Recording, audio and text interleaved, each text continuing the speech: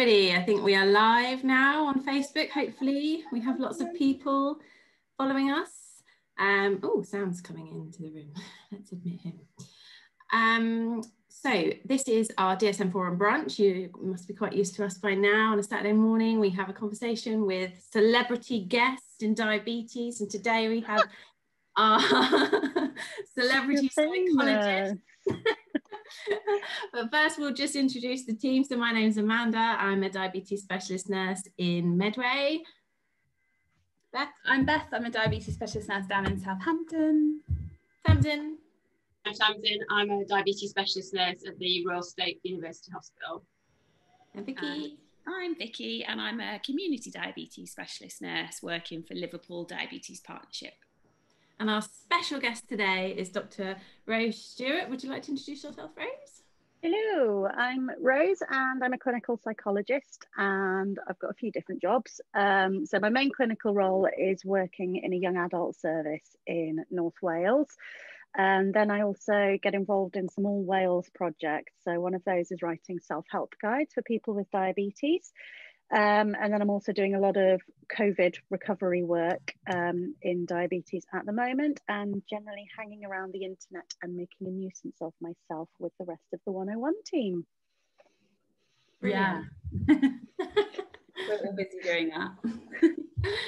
So we'll just have a little icebreaker while we're waiting for people to join the live Facebook feed. So one of the questions that we thought we'd ask you first would be, what is your favourite childhood story? Oh, that's a really good one. I think if I had to choose one, probably the Moomins books. So yeah, we read them loads as kids because my mum was born in Finland, so there's a bit of a Finnish connection.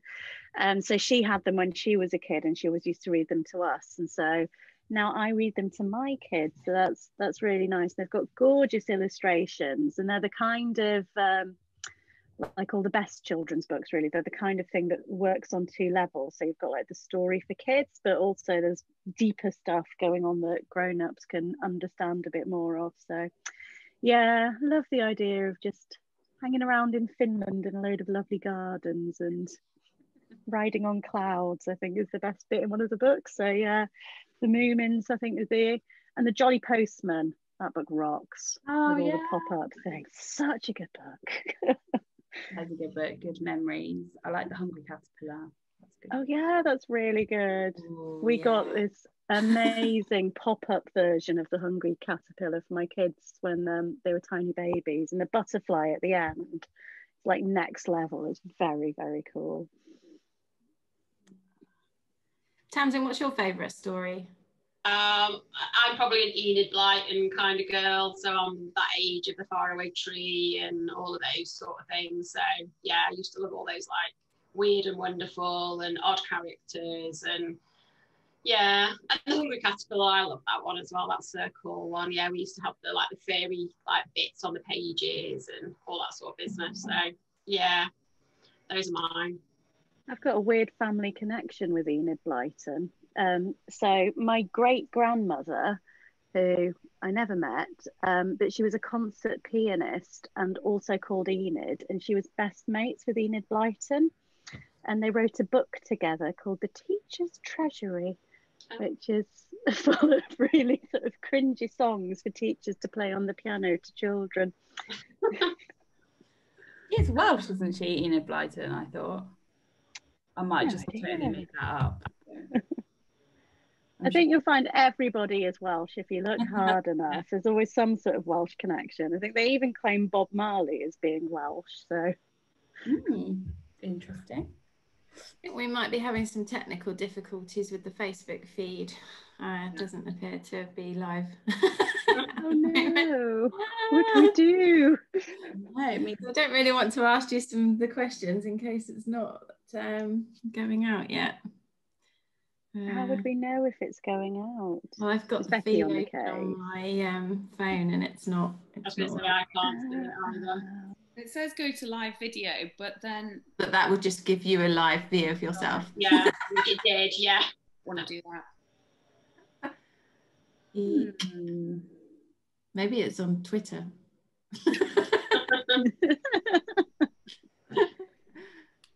Or YouTube, Becky, or maybe it's going live somewhere random. What do you think? They're completely weird. We'll have to cut There's a all little this box out. on the top saying view stream on custom live streaming service or copy streaming link, but I don't want to do that in case I break anything. Yeah, because I've got a thing on mine that says live on custom live streaming service. Yeah, and under that it's got view stream and then, oh, that's gone now. Yeah. I think Becky switched it off. Cancel it and start again. That's the way. Turn it off and turn it on again. That's always There's a thing on Facebook saying we're having some technical difficulties, we'll be back. yeah. Talking about children's books, did anyone who's of a similar age to me ever have the Violet Pickles books? No. Yeah. Oh, I used to like The Worst Witch. Oh yeah. Yeah, that was good. Mildred, is it Mildred? Yeah. Mildred Hubble. Yeah. Mildred Hubble. Oh, they're great. They're really easy to read. I wasn't a good reader. I like easy reads. I remember getting into the sort of like year 5 and 6. Oh, when the book fair came to school, classic times. That had like they had like the kids version of a Filofax. So I had the Stylofax, the fun facts. They were really good. And then the do you remember the Point Horror books? The R.L. Stein Point Horror. They were like horror books for children. Ones. Yeah, they were good.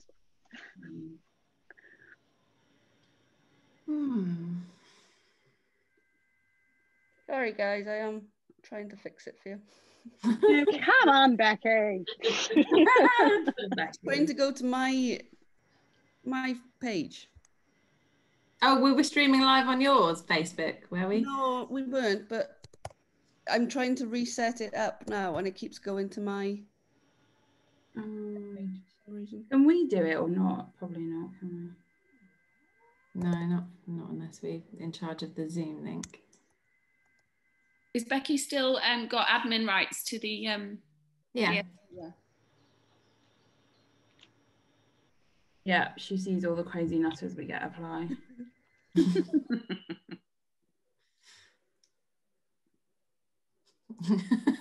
Let's hope this isn't live. To just like edit that bit out. It'll happen at some point. We'll work on our musical number for the end while we're waiting. Yeah, so we were going to ask you about your type 1 books from that. Yeah, because we're getting. I think we'll have to start all over again, won't we? Because this has not gone anywhere, has it? And then when you put it on YouTube, just cut this bit until. I feel like this is the best bit. Start. We're getting the best content now.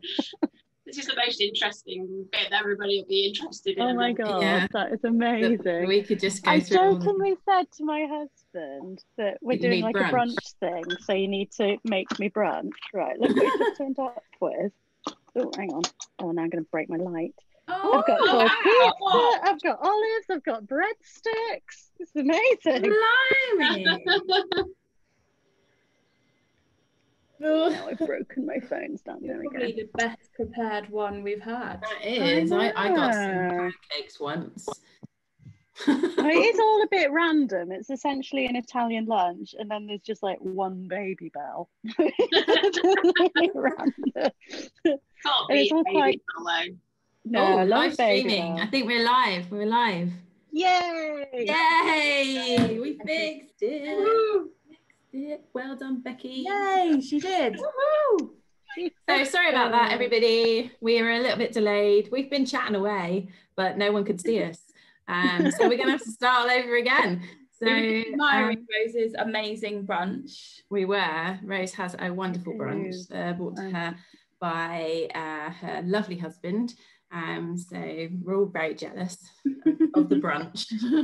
Not the You have to husband. resist the temptation to start chowing down halfway through the call. Yeah, crunch.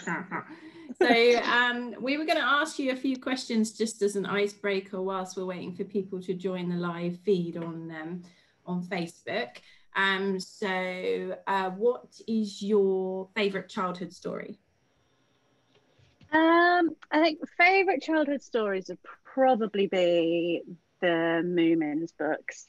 There's loads of them, there's about 6, and it's if you don't know the Moomins, they're about a family of trolls that live in Finland who just have this really idyllic life in the countryside and go on loads of fun adventures. And yeah, so Mum read them to us when we were little because Mum was born in Finland, so there's a bit of a Finnish connection there. And yeah, absolutely loved them, and they're the kind of books that work on both a child and an adult level. So I've ended up reading them to my kids and sort of enjoying them all over again.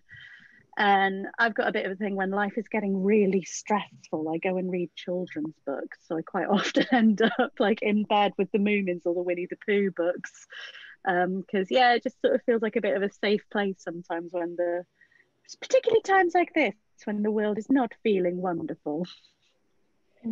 I totally forgot that I already introduced you once, but we weren't live at the time, so we should probably do that again. So we'll start with the team. My name's Amanda and I'm a diabetes specialist nurse working in Medway. And Beth? I'm Beth. I'm a DSN down in Southampton. Tamsin? I'm Tamsin. I'm a diabetes specialist nurse at the Royal Stoke University Hospital. And Vicky? And I'm Vicky, and I'm a community diabetes specialist nurse working for Liverpool Diabetes Partnership. And today we have with us our very special guest, the ultimate doctor, psychologist, Dr. Rose Stewart. If she would like to give us a bit of a background of what you do, where you come from. I'm Rose, and I'm Rose, and I'm a clinical psychologist. I've got lots of jobs, but my main clinical role is working in a young adult service up in North Wales. But I also do a whole load of all Wales work. So I've got a job writing guided self-help resources for people living with diabetes, doing a lot of sort of leading the psychology thinking on COVID support and COVID recovery for all Wales at the moment, and generally making a nuisance of myself on the internet with the rest of the 101 team. Brilliant.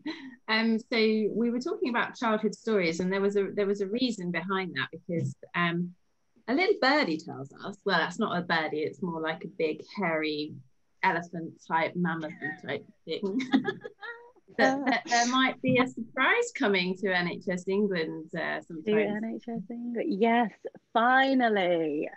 So this is about the Talking Type 1 books that I write for NHS Wales. So we've got 4 of them at the moment. So I've actually got some here I can show you. So these are this one. Yeah. This one is diabetes, distress and burnout for parents and carers. So we've got 3 that look like this. This one's for parents, obviously. And we've got a book called Diabetes Burnout and a book called Not Okay with Needles. And the idea with these books is that it's sort of spreading the psychology love out as far as we possibly can, because we know that getting a psychologist into a service is really tricky for a lot of trusts. And then even when you do have a psychologist in the service, that quite often there isn't enough psychology time to see everybody, or for whatever reason, people might not want to see a psychologist, but quite often the team are pretty aware that there's issues going on behind the scenes. So the idea with these books is that it's offering people the ability to do some psychology work without maybe having to go and do formal therapy sessions with a psychologist. And it's picking off some of those sort of more straightforward problems that a psychologist would see. So I work with diabetes burnout day in, day out, and the same with needle phobia. So the idea with the books is that somebody who might not be a psychologist, so DSNs, for example, perfectly placed to do this work, could give somebody one of these books and then give them a bit of support around using the book. And it means that you have basically a mini psychology intervention within your service. So I kind of see it a bit like Carbs and Cals, but for diabetes psychology. So it's not going to solve all the really complicated problems, but it's really helpful for teens to be able to support people. So we've got the 3 books that are aimed more at grown-ups, and then we have a children's book as well, which is this one. This is How to Manage a Mammoth. So this is a kid's storybook, and it's been properly illustrated by this guy called Rich Dwyer, who is the most amazing illustrator. He does illustrations like this. So that's a diabetes team there. This is a mammoth trying to fit into a car. So it's really, really cute. And the idea with mammoth, oh my goodness. Yes, we've got a fancy coffee as well. Spoiled today. We're all very jealous now. Yeah, I know. So the idea with the mammoth book is that it's a proper storybook that kids enjoy listening to. And I know they enjoy it because I've tested it repeatedly on my poor children. And it's the idea, because so many of the children's resources for diabetes are all about sort of instructions or saying this is how you'll feel, or about one person's particular experience. And the idea with the mammoth book is that it's a storybook about a little boy called Jake and his mum, and they live with Mel the diabetes mammoth. And most of the time Mel is just sort of there in the background, be fine. But then sometimes when Jake's diabetes is being a problem, so he's having lots of highs, or he's had a big hypo while he's playing football, something like that, that he starts to grow. So he's this magic mammoth. And when Jake's diabetes is a problem, Mel gets bigger and bigger. And Jake goes through a period where his diabetes is being a big problem. It's making him feel sad. It's making him have lots of arguments with his mum. And so Mel gets absolutely huge and he's right in the way. And so they've got to work out how to make a mammoth shrinking plan. And Jake and his mum sort of go and see the diabetes team. They go and see their friends. They go and see another little girl who has diabetes, Anisha, who lives with Sid, the diabetes hedgehog. And they sort of make this shrinking plan. And they manage to shrink down Mel, so he's like a little pocket size, like a teddy. And he doesn't go away, because we don't ever want diabetes to go away, but it's getting kids to actually, sometimes it can feel like a really big problem, but there's stuff that we can do to shrink it. And there's this big activity section at the end of the book where kids draw their own diabetes creatures and can get really creative and sort of write their own stories about their diabetes creature. And that's been really cool, actually, because we've had this out in Wales for, goodness me, a year. That year went quickly. And yeah, we've got consultants in South Wales who've said things like my wall is now covered with kids' diabetes creatures. And then we had one group where over Christmas they set a project for their diabetes support group where the kids all drew pictures of their diabetes creatures, and then they had it made into a tea towel, a bit like the self-portraits that they do at primary school. But yeah, the magic with the book is that it's a storybook, but it's actually a secret acceptance and commitment therapy based intervention. But kids don't know. It's like ninja therapy. But yeah, the really exciting news with that entire range, because we've had them out in Wales for a while, is that we are so close to sorting out finally a publishing deal. And I've been working with Partha Carr and NHS England to secure a big load of funding, which means that copies of these books will be available for free in all units in NHS England. So both the paediatric and the adult units, there will be stocks of books for everybody. Yeah. So that was one of the questions on Facebook, actually, is when they'll be available. So I think that one's been answered. There's a couple more questions. One from Chantel. She's asking, what's your perspective of a role of a diabetes psychology and community focusing on type 2 diabetes? Oh, that's interesting. So I think you could have a few different roles within that. It would depend on sort of how much time you've got in the role. But for people with type 2 diabetes, I think I often sort of hear this argument that there's no point in doing anything for people with type 2 because there's far too many people. You'd never sort of meet the level of need. But actually, I think there's a lot that psychologists could do.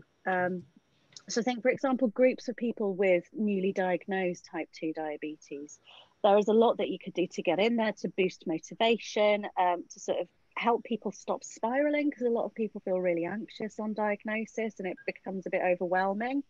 So I think you could definitely input there. Needle phobia is a massive issue. I've met people with type 2. There's one woman I met who needed to be on injectable therapies, but delayed that for 10 years because she was so scared of needles. So there's a really significant level of need there. And of course, a lot of people with type 2 end up with the same complications as people with type 1 diabetes. So support around living with complications and all of the psychological impact that that can have is, yeah, absolutely huge. Yeah, I think Beth's got another question. Yeah, so probably the biggest question, which probably most of the people have tuned in to ask, is how do we get a Rose in our service? And do you have a business case to share? I know you get I do actually a lot. I do have a business case that I'm allowed to share because it's recently been approved. It's so exciting. So the big tips, and lots of ways that you can do it, but if you are coming from a diabetes side, the first thing that you absolutely need to do is to link in with your local health psychology department. I cannot stress that enough, because you need to work together to formulate this business case.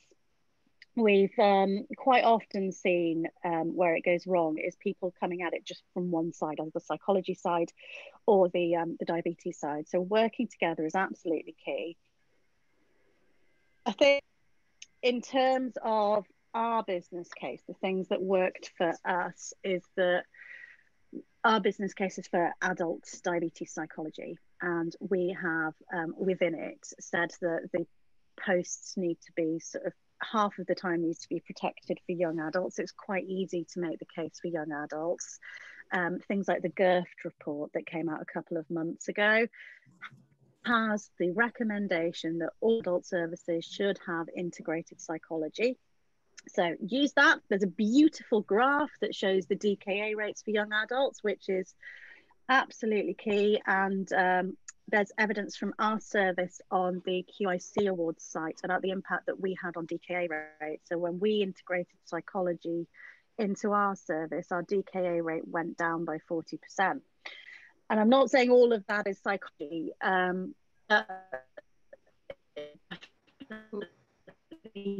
Evidence and things like the Diabetes UK and missing reports is really key. I think once you've actually written the business case itself, because I know I was in this position, I very naively thought if we wrote a nice business case, people would fall over themselves to give us the funding. And in the real world, it doesn't really work like that. So once you've got this case done, it's really important to have a network of people that support that case. So things like your Wales patient reference, they were absolutely key because it worked well. And they were really good, just constantly hammering home that we need this. And they were often able to access things like ministers that I'm interested in. And our local Diabetes UK group as well were really instrumental in the profile as an area of need. Really high. Yeah, it's the getting the basics across. And what I'll do, because things saying I might be breaking up, those three if my signal's being rubbish. So yeah, if the basics of the business case are done, it's all about sort of getting the network around it and getting pressure from all areas. People might be aware in NHS England there is transformation money from the Transformation Fund coming in the spring. So it's a really good time at the moment to try and get business cases together. Yeah. Somebody said about they've got issues with linking up with health psychology departments, as maybe they're different organisations and therefore there's a question on supervision for those people? Yeah, it can be tricky. Often health psychology departments come under mental health aspects. It's a lot simpler in Wales, but yeah, I'm finding, talking to colleagues in England, quite often the mental health side of things are under a completely trust to the physical health side of things. Unfortunately, I don't know sort of specific guidance, but that would be something where it's getting people around the table and working out sort of what can be done. I know certainly in terms of my service, in terms of sort of organisational stuff, we're funded by diabetes, but in terms of line management and supervision, we are through clinical psychology, but we are one trust, so that's a bit simpler. But yeah, that kind of situation, it's getting people around the table and recognising that this is a priority for everybody. There will be a way around it, but yeah, it's really tricky. Just a bit more wiggling around needed. Rose, you mentioned that you were able to share the business case. How could people access that? I think the easiest thing to do, so I've got a website that I put things onto sometimes, and I will try and get the business case page sorted this weekend.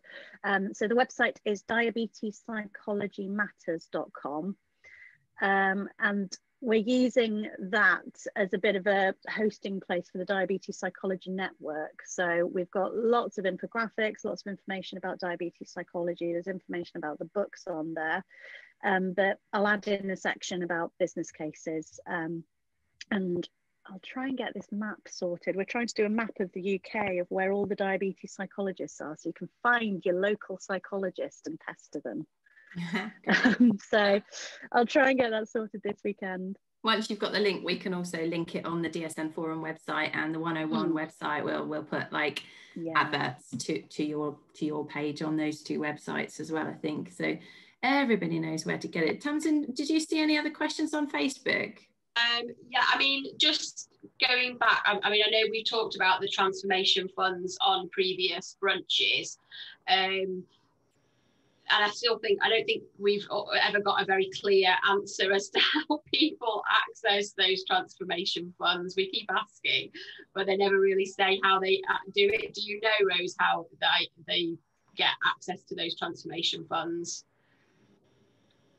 Ask Partha. I know, we do. I think it's local, isn't it? I think your local STP gets the money and they decide where it's spent. So you've got to convince them that this is worth spending money on, because they only get a finite pot and they have to decide between different things. And so I know in our area as well, we had to kind of come up with a plan together so it covers multiple trusts and areas. It's not just about what our trust wanted, so we all had to get together and come up with what we wanted to kind of maybe get with the money. So maybe a Rose, but we had to share her amongst all of the services or whatever. Somebody gets an arm, somebody gets a leg. Yeah. Rose, is there an agreement with NHS Scotland yet for your books? No, I have contacted them to let them know that they are available, but I've not heard anything back yet. So if anybody up there is NHS Scotland, now is the time to pressure your sort of national diabetes group. I think particularly initially with the books, what I would really recommend to people in the sort of home nations is, rather than sort of buying a few copies for one hospital, I would really encourage people to sort of go to your national level and think about doing a bigger national purchase, because you get a massive discount on the book, so they go down from something like £2.99 to 38p. So it's a better use of NHS budgets, but also it's about things like postcode lotteries, because we want everybody to be able to access the books as far as we possibly can. So yeah, I'd really encourage, if you're in NHS Scotland, sort of feed it up to your national planning groups and see if we can get access that way. So it's mainly that they're going to be accessed through the hospitals. So is there any access in primary care? There's a question there from Amber. So in GP surgeries, I think. Yeah, well,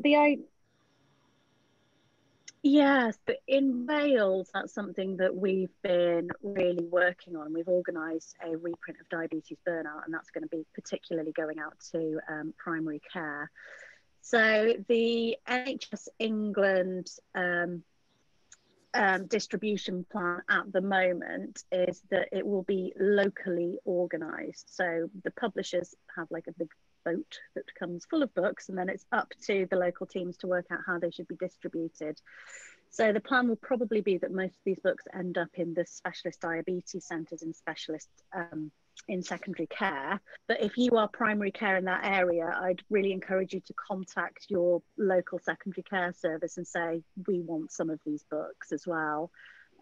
Because I think the worst case scenario for me is that these books end up in a cupboard somewhere and they don't get used. Yeah, so we want them out sort of as far as we can so that, yeah, people can access them.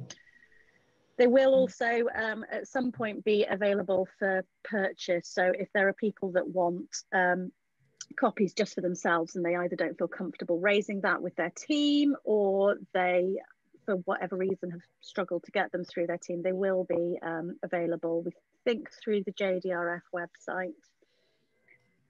Brilliant. I think there was one question there about supervision. What kind of supervision do you have, just along the lines of supporting others' mental health and having support with that, from Sam? So as a clinical psychologist, I have to have clinical supervision, or I am working way away from guidelines. So I have supervision with a colleague who works in a different service. So it's not particularly about diabetes, it's more about the psychology side of things. That's pretty common. In health psychology, we all sort of supervise across different physical health areas. And then in terms of supervising other people, so at the moment, I supervise a few people in different services, and then when we have trainees in the service, I supervise them. I know colleagues who work in other diabetes psychology services offer sort of staff supervision. So that kind of thing might involve running supervision groups where people are discussing complex or difficult cases. Sometimes it's specific pieces of training work. So for example, I've got dietitians in our service where we've done sort of particular sessions on boosting motivational interviewing skills, that kind of thing.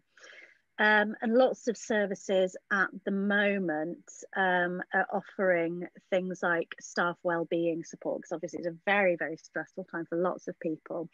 So for some psychologists, that's meant that they've been redeployed into staff support services.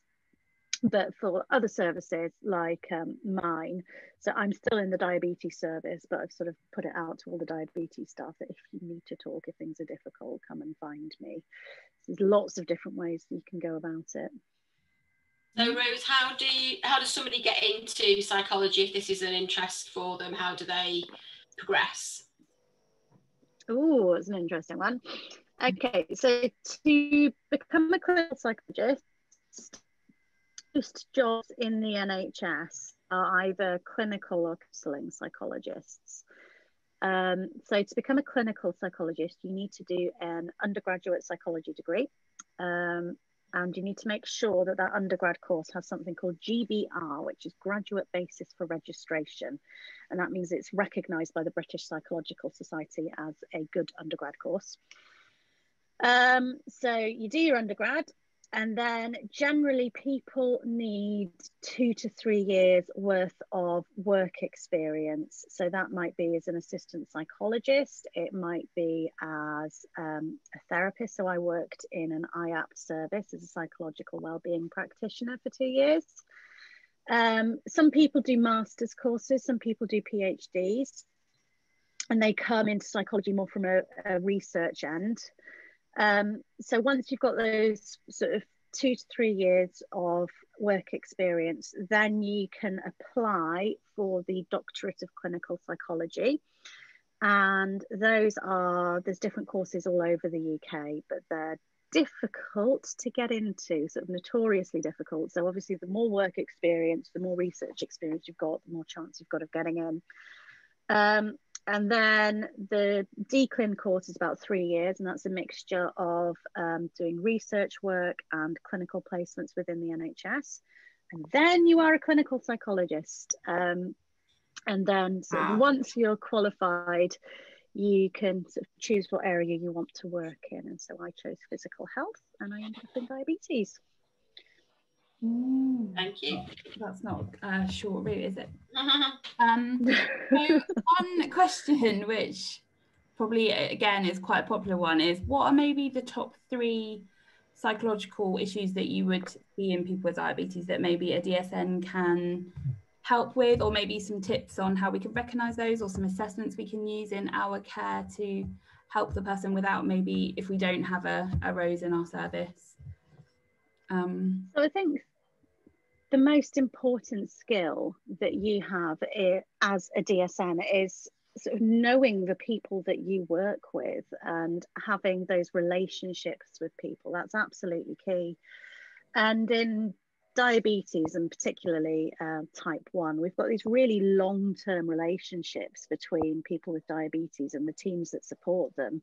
And quite often, like peds, for example, we've got people who get diagnosed at the age of 2 and they're working with the same dude until they're 17. So you've known this child their entire life. So I think there's quite often this feeling that I need to do like screening measures, I need to do checklists, I need an official score that tells me that someone's upset. But actually, you know this person, you know when something's not right. So I think really big thing is sort of trusting that relationship and trusting your own skills as a human being that cares about this person, that actually you can do a huge amount of work. I think there's quite often a fear with some people that talking about issues like distress or even suicidal thoughts, that kind of thing, there's a fear that you're going to make it worse. And that is hardly ever the case.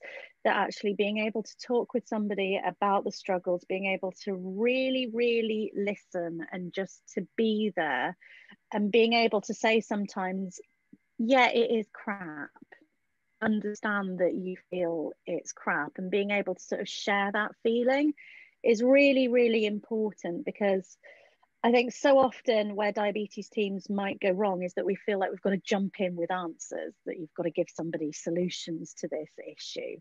And that's not always what's needed. Sometimes the most important thing is just to be there and to really listen and to help that person feel supported.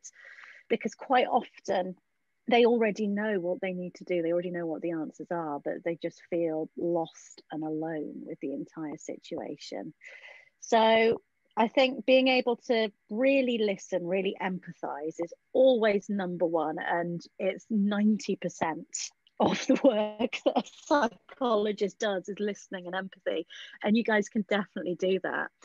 And then I think quite often a theme that I see over and over again in people with diabetes is feeling overwhelmed, that it feels like it's too much.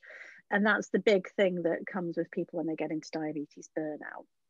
And so it's really helpful then to just sort of work with a person to take the pressure off. So saying, okay, obviously things are not in a great place at the moment, but what is one step that we can take? What is step one on this journey to getting you back to where you want to be? And being able to really recognize that for so many people, they get lost in this place where they think that actually HbA1c or time in range is the most important thing in the world. And if I'm not getting the HbA1c or the time in range that I want, that I'm failing.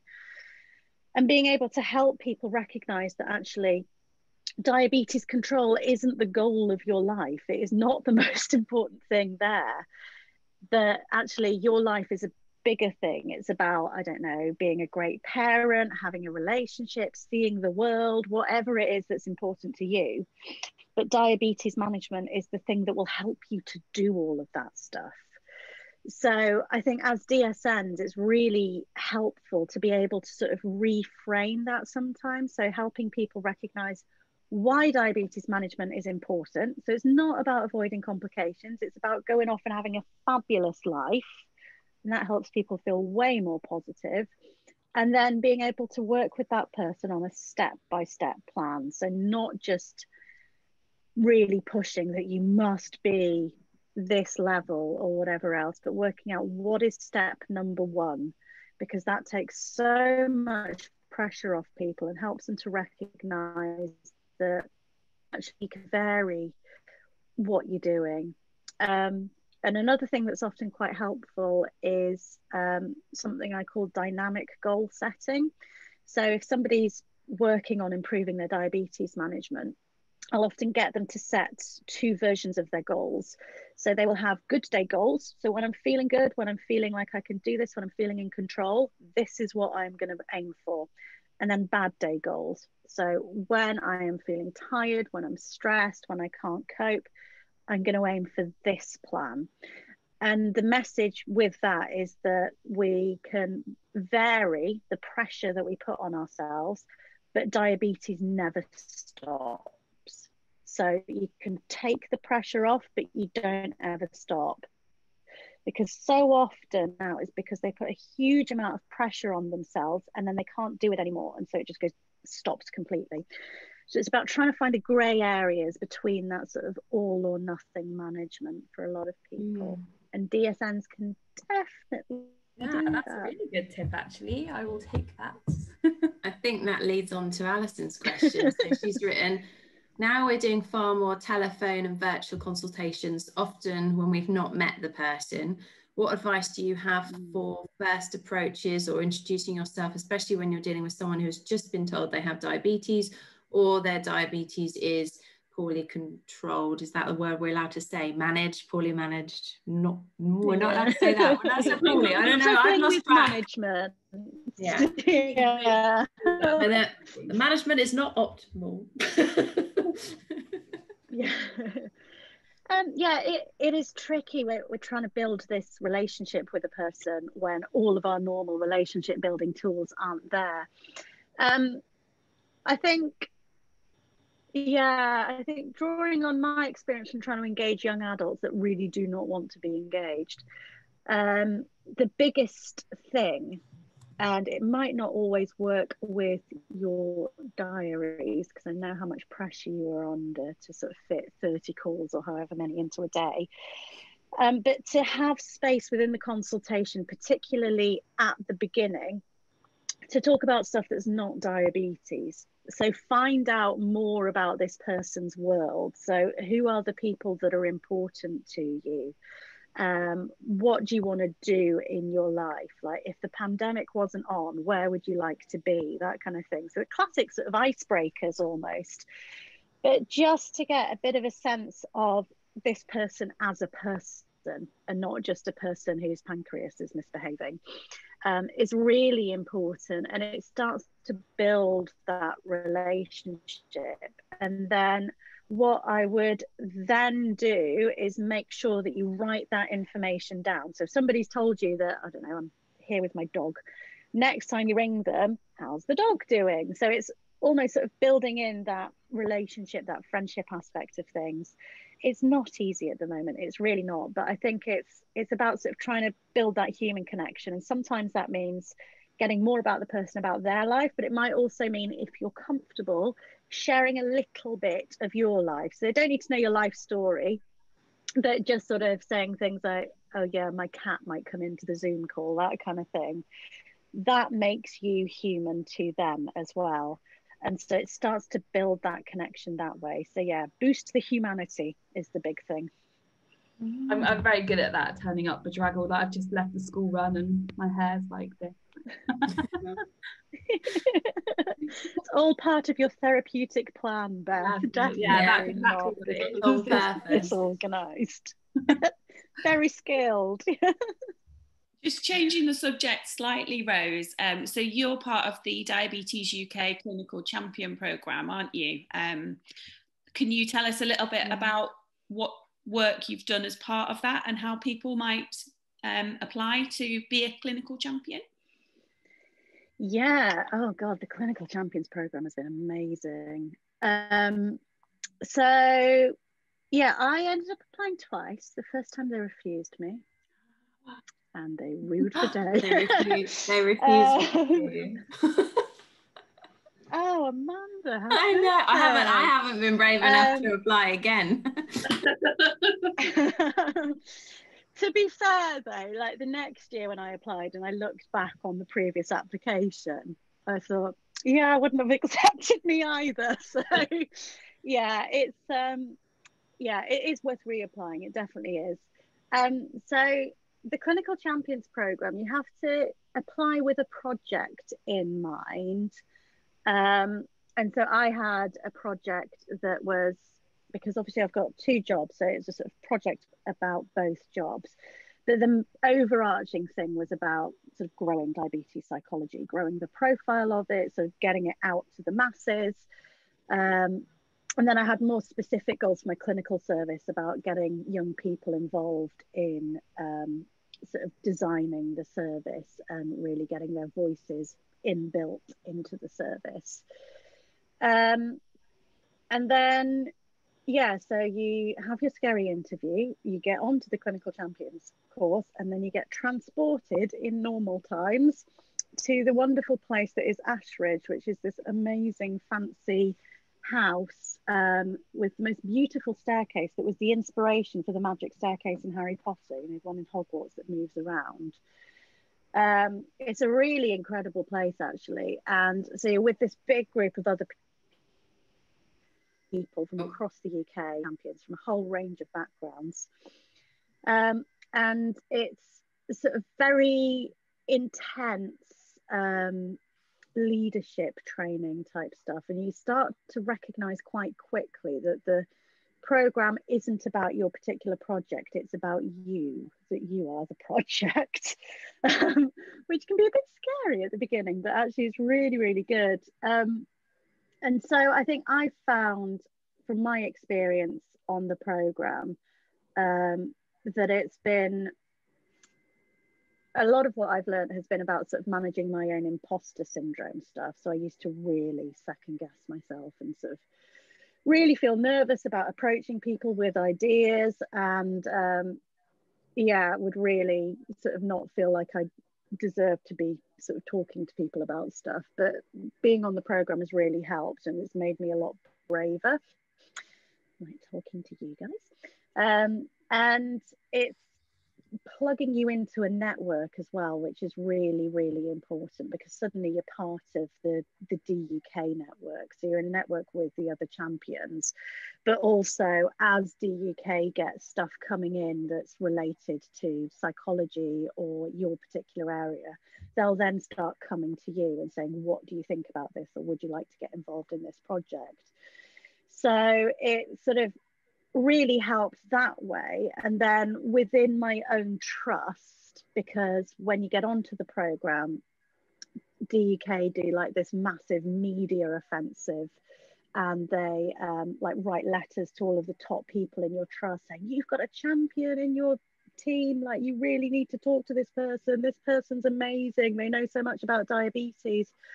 And suddenly, like, I got invited to a meeting with the chief exec, who, like, I'd never even been in the same room as this person before. So it gives you a lot of legitimacy within your own trust as well. And suddenly your trust takes you seriously.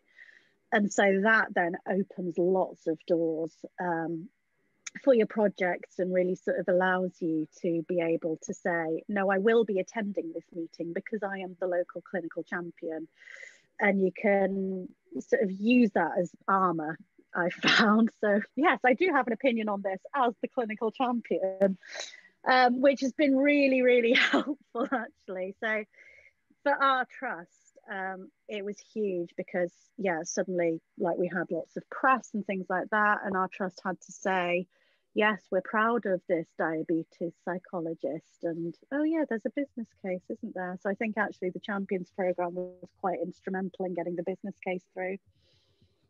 Fabulous. Great stuff. And the food is amazing. That's a lot from people so much.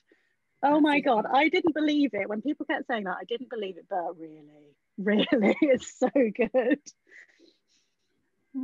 I don't think we've got many more questions. I think there's just one from, is that from you, Beth?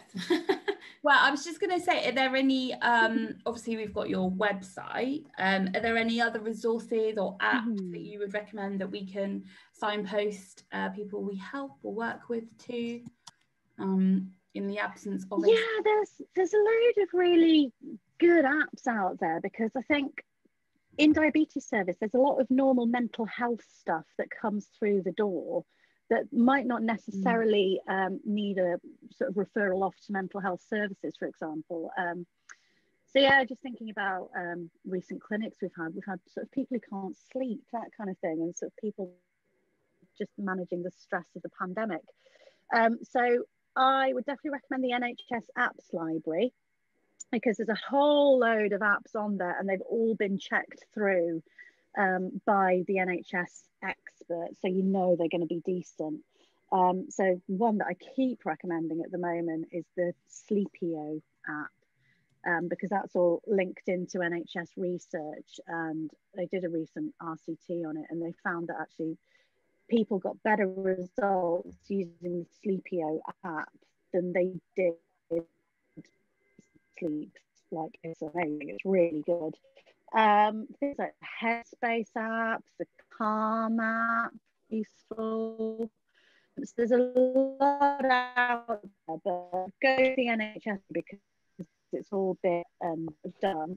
I think in terms of our own well-being as well, because it's slightly stressful at the moment, if anyone hadn't noticed. So the people.nhs.uk website is really good.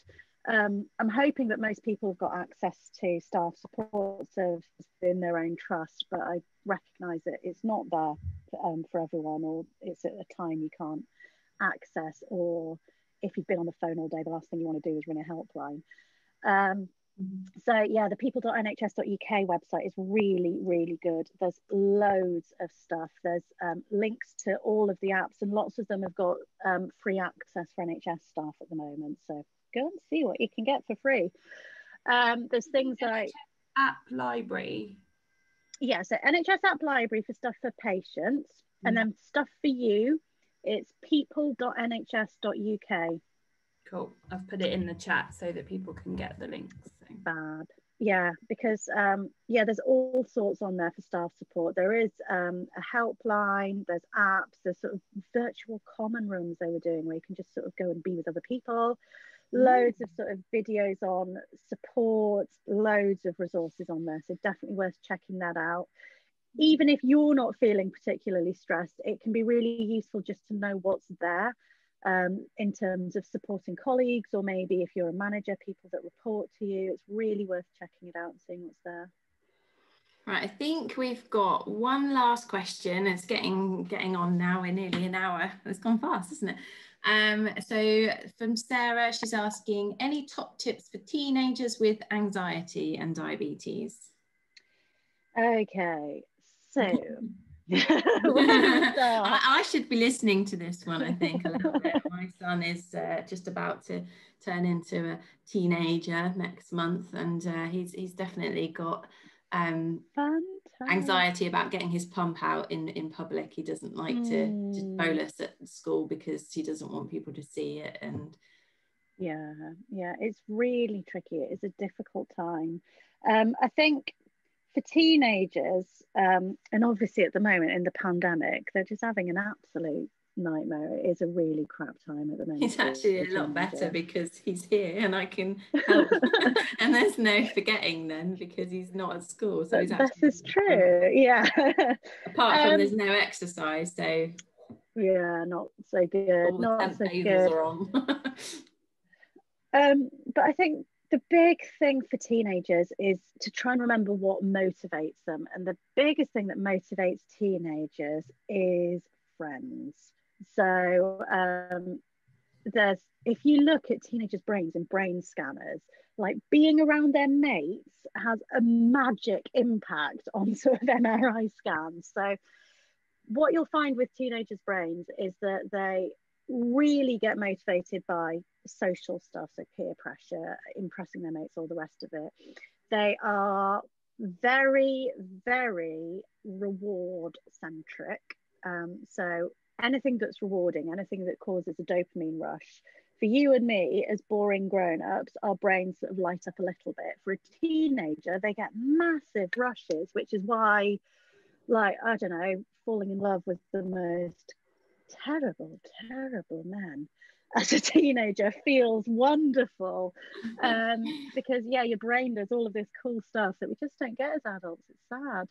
And they're also much less responsive to risk, so they don't care about the consequences of their actions, and it's literally hardwired into their neurobiology. So it's sort of thinking about that brain and what we can use with that brain. So if we're trying to motivate people, it's about using rewards rather than punishments. And then if you are trying to reduce anxiety, one of the biggest things that you can do is social supports, which I completely get is really, really difficult at the moment with the pandemic. But in normal times, what I would be saying is drag them along to something like the DK Weekenders or the JDRF Discovery Days. They need to meet other people with diabetes, because they are so motivated by peers and feeling normal. So if you can get them into a group of other people with diabetes where they feel normal, they can then transfer that stuff out into the wider world.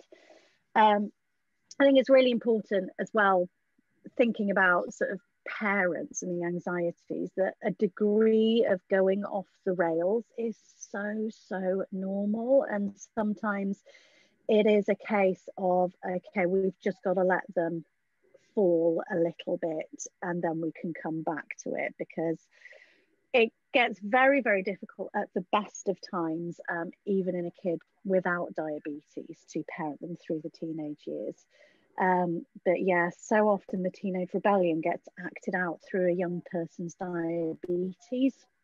So I think, as difficult as it feels sometimes you do have to back off and let them discover this stuff for themselves. And quite often using the diabetes team, if you can, to have some of the fights on your behalf, so you don't feel like you're just constantly arguing with the young person, is useful. If you've got a youth worker in your service, they are amazing, and they can sort of come in as the good guy who's not the diabetes team, not the parent, but also is able to be responsible. And all the youth workers I know are really cool. Like, wear trainers and they've got turquoise hair and stuff like that. I know. Names, like I think ours is called Diego or something, which is like, oh, wow, that's so cool. And I'll be asking you for the business case now for the youth workers. But yeah, youth workers are amazing, and so often in the sort of PED service that feeds into ours, youth workers have been instrumental, where everybody else has been able to engage young. You can, in normal times, often take for a coffee or meet someone at the skate park and be really cool, whereas we're like, come to my therapy room. Yeah. So I think being able to take the pressure off, and I think one of the big things in engaging teenagers as well is, if you say we have to sit down and talk about this problem, it switches them off and it puts them under pressure. So do something else with them, and youth workers are great at this. So like, I don't know, like go bowling or something, and then just happen to throw diabetes into the conversation. And that way the young person feels under much less pressure. You don't get the barriers up. So yeah, don't make it into a big thing. So have these little conversations when you're both doing something else and you're both feeling quite good, rather than trying to have a big sit down chat about the whole situation. Right, I think that's probably the end of our session today, but it's been absolutely amazing to have you here, Rose. Thank you so much for giving up your Saturday morning. We'll let you go and eat your breadsticks. Yeah. I know, I'm really excited about it. Get your baby bell eaten. And if there's anything else you want to ask Rose, just put your comments in the Facebook Live, and we'll ask her, because we've got WhatsApps, groups, and we can always answer the questions later if people are watching this later. But I think that's a goodbye from us.